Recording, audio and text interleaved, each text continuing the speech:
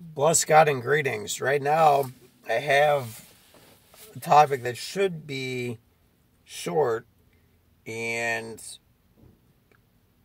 there's a spirit, and it's foul spirit, unclean before God, and God is ready to destroy it. Is the spirit that goes around saying, well, Jesus talked like that, you know, but you're not allowed. Okay.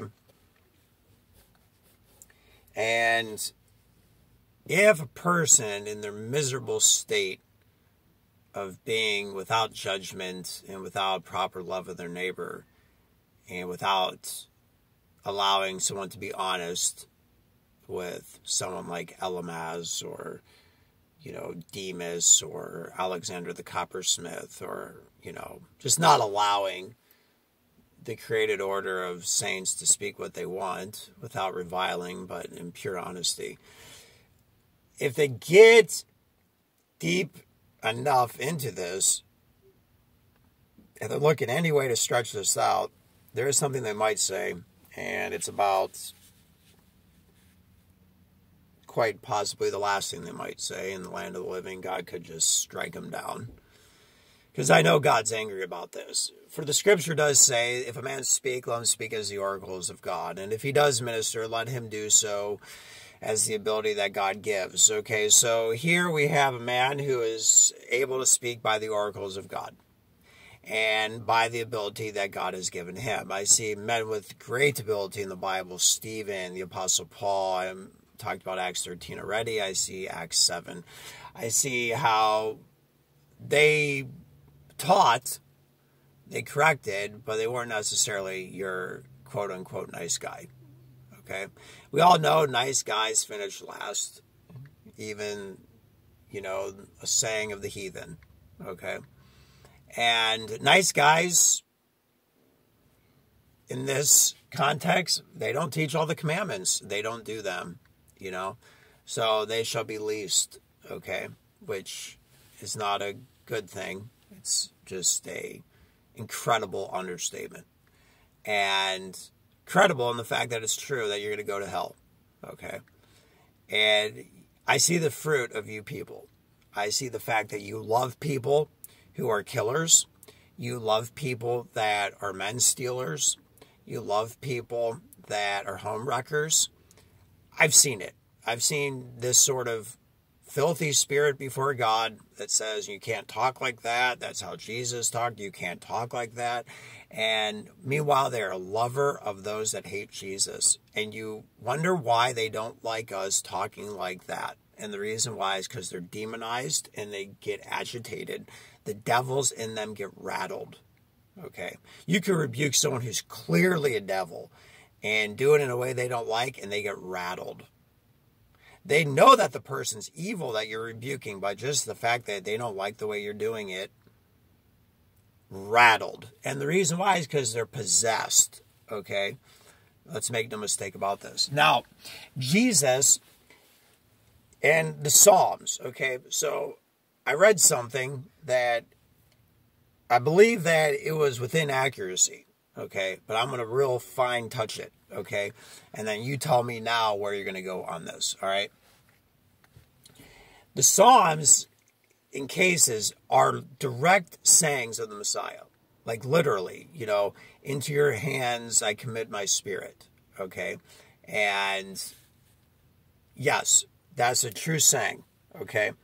And, well, let me just go to it, because we're talking about Psalms. All right? So I'll go to Psalm 31, just in case I didn't hit it word for word. So it says in Psalm 31, verse 5, "Into thine hand I commit my spirit. Thou hast redeemed me, O Lord God of truth." Okay, people like that saying, it's in the Gospel of Luke, of course. Jesus died for us. Okay, bless God. Now it also says, "I have hated them that regard lying vanities, but I trust in the Lord." Now, if you don't believe the next saying, you don't believe the former saying. And that means you're an unbeliever. Okay? You might say, "Oh no, I believe this." Verse 5. Well, if you don't believe verse 6, and you're not taking Jesus for how he really feels, you're an unbeliever. And the unbelievers have their part in the lake of fire. Okay? So know that. You need to get right with God today. Okay? You need to fear God today. Okay? You need to have the mind of Christ today. Okay? You don't get all your, twisting of sayings. No, you get either the full dose and the allotment that the Spirit gives. Okay? You go by the measure that God gives you. But it's not private. Okay? This measure is open, and we're open to judge, okay? And the measure you meet, it shall be measured back to you, okay? And you that hear, more shall be given. So hear that. Hear this teaching, okay? Now, Jesus, that is Jesus now. So now, hypothetically, if you're trying to get out of it and say, well, that's the Son of God, we can't say something like that. How dare we even think about it? I mean, all right, here's where you're in trouble, okay? Because now, and those that know the truth know that Jesus is the angel of God, okay?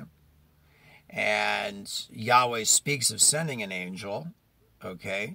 And the angel is told and spoke to us, and this is in the Torah, that we need to obey him. And he has the ability to pardon.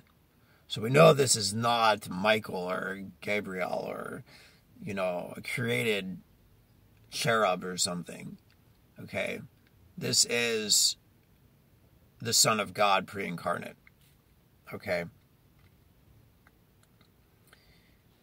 Now, here's what David says in Psalm 35. So you can't get at this one and say this is actually Jesus talking. No, this is David, okay? It's the Holy Ghost, but it's David, okay? And notice how the Holy Ghost, because we know the Holy Ghost is in David, notice how the Holy Ghost, where the Holy Ghost is on this. And you're going to start to see that the Son and the Spirit are also pleading with God, the Father, on the destruction of sinners. See, you have to understand this about the Son of God, okay? He first loved us. This is true. What is in his love is that the fact that he listened to what the Father gave him and put before him. And yes, we are ambassadors of Christ, and yes, I believe what it says in 2 Corinthians 5, that God could have just as well sent us to hell the first time we chose to sin. He's given us a chance. I believe God is merciful. I believe God is kind, okay? Because that does make sense. It's not just something I learned because I was told it. It does make sense that when you create everyone good, that you create people to serve you, we, as the way we are created, we understand that it is also acceptable to forgive people. So we understand both the goodness and the severity of God. Is one place to juggle the immense balance here and the seismic, okay? But allow me to say, yes, it is, nature is in harmony with forgiving someone, so we can see why the Father has given at least one chance to a sinner. Could be multiple chances over the span of a lifetime. But I see that the Son is under the Father, okay? Pre-incarnate as well, okay? Also now in a glorified body. And the Son wants the vengeance. I know this. I know what held the Son together in the flesh was obeying his God, his Father. I know that. It was not, though, because Jesus is like 100% just love, okay? Or at the best, people teach like 99.9%. Like they never teach the wrath of the Lamb, okay? And you really got to be about 50-50, okay, to really have it in life. The way you live life, the way you understand doctrine, you got to have it 50-50, okay? And you really can't just preach one without the other, okay? You got to have a good balance on this, okay? So that means that I do believe the Son wants to see sinners go to hell as much as he wants to mediate for them and save them, because he himself just waits on the Father. He just waits on the Father. Okay, he's the one that saves, but he's also the one that damns. Okay, and I'm going to read this. Okay, so Psalm 35. Okay, we'll just read at verse 3. So we realize a man with the Holy Ghost has people against him. And how is the Holy Ghost guiding us to think? Verse 3, Psalm 35. Draw out also the spear, and stop the way against them that persecute me. Say unto my soul, I am thy salvation. Okay, so this is about salvation now to the soul.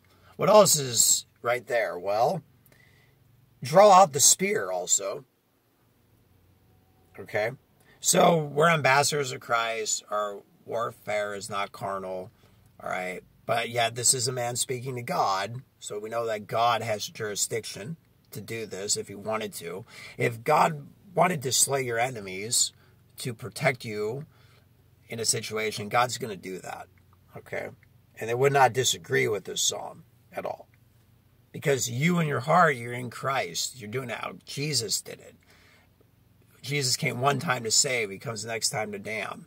Okay, so that's a phenomenal measure that we have partaken in the salvation that Jesus has given us, and partaking in the spirit of the kingdom, okay, that's coming, okay, to understand the kingdom.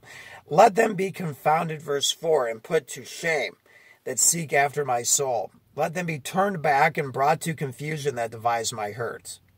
Okay, so this intense, all right, there's nothing here that's, harmonious in our society. Most people in churches don't come close to this. They don't see this. They don't feel this. Okay. And those that do, they do it maybe unjustly, because this is not bitterness. This is not malice. This is the knowledge of God, the fear of God, that the Father is not happy, okay, with sin. And although he's offering this mercy, he only does offer it for a short time. Eternity is, eternal. Okay. So yes, God is pitiful. It shows the gravity of sin, how bad sin is. God's giving a chance, but it's still only a short time. Okay. You can't really sway that. Okay. When you put that to meditation, you realize, the Father is indeed angry. Okay. So now here's the voice of the Spirit of God. Referring to who? The angel of the Lord. Verse 5. Let them be as chaff before the wind, and let the angel of the Lord chase them. Let their way be dark and slippery, and let the angel of the Lord persecute them. Now, so you can't say, man, this is only Jesus. No, this is a man who's a created being, who was a sinner, who got delivered, and in his deliverance, having the Holy Ghost filling, says, let the angel of the Lord persecute them and chase them. Now that is something you cannot confound. So let you, yourself, sinner, be confounded, because you're not going to confound this. Okay? So this is the Holy Ghost in a man calling out to the Father to have the pre-incarnate Son of God chase and persecute his enemies. And that is the gospel of the kingdom. When people say, come Lord Jesus, or they pray, thy kingdom come, or we see saints who even made it. They died in faith. They made it. They're worshiping the Father and the Son. They are in heaven. They still want the Son of God to come back. They're still asking how long. There is no other spirit. If you've received another spirit, you are accursed from God. There is no other teaching. Now let's see it in action. So in 2 Samuel 24, I think is where I want to go here. Let me see if I can find those. And let's see. Yeah. I'll read it, 2 Samuel 24. I'll start at verse 14. So David again. So David's on the wrong end of this, you would say, at this point. So David got right with God before he died. So, we're thankful that God gives salvation because, David, of all the men in the Bible, what a miserable eternity this man would have had, But he did die in faith, and he showed so many different things in his life what faith looks like, which is great. He also shows what a bitter repentance looks like, okay? And this was a bitter repentance toward the time of his death. But God used him mightily when his heart was right with him. So bless God. And here in the 14th verse, 2 Samuel 24. And David said unto Gad, I am in a great strait. Let us fall now into the hand of the Lord, for his mercies are great, and let me not fall into the hand of man. So the Lord sent a pestilence upon Israel from the morning even to the time appointed, and there died of the people from Dan even to Beersheba 70,000 men. And when the angel stretched out his hand upon Jerusalem to destroy it, the Lord repented him of the evil, and said to the angel that destroyed the people, It is enough, stay now thine hand. And the angel of the Lord was by the threshing place of Araunah the Jebusite. And David spake unto the Lord when he saw the angel that smote the people, and said, Lo, I have sinned, and I have done wickedly, but these sheep, what have they done? Let thine hand, I pray thee, be against me and against my father's house. So, the angel was cutting down the very seed of Jacob, okay? And the one over the angel in headship sent the angel.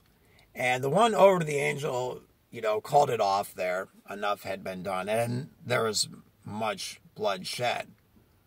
And it was God that was doing it. Okay? Now, David got himself on the wrong side of that. Okay? And, David was in a bad spot. But David realized his sin. And what I see here in a figure is actually on the day of the Lord, when Jesus comes back, he's just going to do this. I mean, the Father's already given him the direction. We already see it in prophecy. Every sinner is going to get it. There is going to be someone like David who repents. When they see Jesus, they understand, the sheep are the sheep. They're in a state of repentance. This is only a figure, okay? But, the blood is going to get shed, okay? And the Father is not calling it off. So here's the bottom line, is Jesus is a man of war, okay? And Jesus has slayed so many people. The problem is, sinners in these churches, they don't understand who Jesus is. They talk about someone named Jesus who is a demon, okay? It's not the Jesus of the Bible. Jesus has slayed so many people, even of his own chosen people, okay? And this he did before he came into the body. And then he comes into the body and he says many things, and he does many things that are aggressive, okay? And still somehow, some way, people tune that out. And then they disconnect him from Yahweh in the Old Testament. They disconnect him from his office under the Father, and he's the angel that destroys, okay, in these situations, okay? And they've just disconnected everything. And then what you realize is that people just do everything backward then. And their thoughts are backward, their judgment's backward. And what do you end up missing? You end up missing the gospel. Because this is the gospel of the kingdom, that Jesus would come back and take the kingdom. And he's taking up the seat that David basically had to vacate, okay? And Solomon had to get it taken from him because of their own sins. And God's not a respecter of persons. And he's taken it back, and those men got it through sinners dying. And it's the same way Jesus is going to take it. And to be quite honest with you, this is not complicated. It's that you do not want to believe it. And that's why I'm saying you're an unbeliever. We want to talk about head knowledge. We use other scriptures to refer to your head knowledge. It's not saving you. You're going to be on the wrong end of this, because when Jesus comes back and you realize, well, he's a man of war. I mean, you know what he said in Luke 19? I mean, do you fear God? You're either going to be with him or you're not. It's one or the other on that day. So you're going to see on that day what type of heart that you have for God. And most people are going to realize that they just don't have a heart for God. And yeah, this is extremely important. I can't emphasize this, too hard. I mean, this, you have to get right with God on this. And you need to come to terms with this, because if this is not the way it is, then you can't make sense of the Bible. You can't make sense with the covenant to David. You cannot make sense with the day of the Lord. You can't make sense with the second coming. And once we get to the point where we cannot make sense of these things, then there is nothing actually to believe other than your own message, your own made-up thing, okay? And, I mean, even Paul speaks about this and the vengeance of Jesus and the coming of Jesus in, 2 Thessalonians. I mean, it's just there, okay? And it's there to be received. You need to receive this. And you really need to, in that way, be like David was. It's a little different, of course, but you have to understand the truth of God and the wrath of God and just say, listen, I'm in sin. I'm rejecting this message. I'm rejecting what these prophecies are telling us. I repent. I am humbling myself before you, and, heal me of this. Because, I mean, this is just all kinds of wickedness that you have in your heart to reject what God is doing, okay? Your heart is desperately wicked when you can't receive God's judgment, okay? And then it goes all the way back to we can't even talk like Jesus. Well, you can't get around even the Psalms. Even if you're a little bit more knowledgeable and Psalms are words of the Messiah, and you just say, well, it's only Jesus can say something like Psalm 58, or, the psalm where it talks about, basically the mercy of God destroying, my enemies and all these different things. To cut off them and to slay them in the mercy of God. And just paraphrasing that one. But these psalms are there, all right? And even if you're a little bit more knowledgeable and you're trying to talk yourself out of more, and you say, well, only Jesus can say those. Well, what about the psalm where the prophet, inspired by the Spirit of God, is asking God to send the Son of God? I mean, how else you get around this? I mean, a threefold cord is not quickly broken. You're not going to break this. You're not going to break the man with the Holy Ghost calling out to the Father to send the Son of God. You're just not going to break this. So in Jesus' name, repent or be damned into hell.